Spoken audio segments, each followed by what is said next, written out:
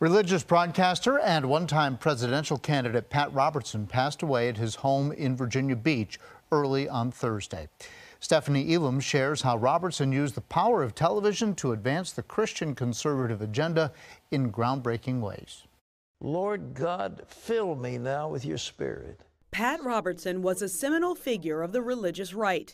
He founded the Christian Broadcasting Network, the political advocacy group, the Christian Coalition, and the Christian College Regent University. But he was also known for his outspoken views on homosexuality, feminism, and a host of other hot-button issues. There isn't one single civilization that has survived that openly embraced homosexuality. In 2001, he agreed with fellow televangelist Jerry Falwell that God allowed the 9/11 terrorists to succeed because America had moved to the left and removed religion from the mainstream. I totally concur.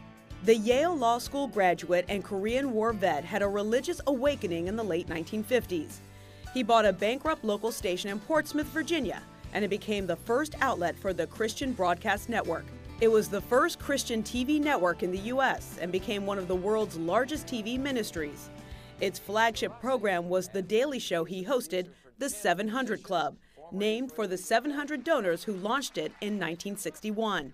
I plan to make a formal announcement of my candidacy for the Republican nomination for the presidency of the United States. Robertson, whose father was a congressman and U.S. senator, ran as a Republican presidential candidate in 1988.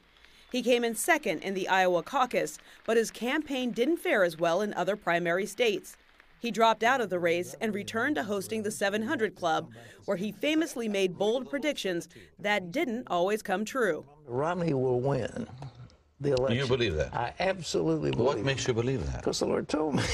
Pat Robertson, a key founder of the conservative Christian movement, who never shied away from expressing his views, no matter how controversial they might be.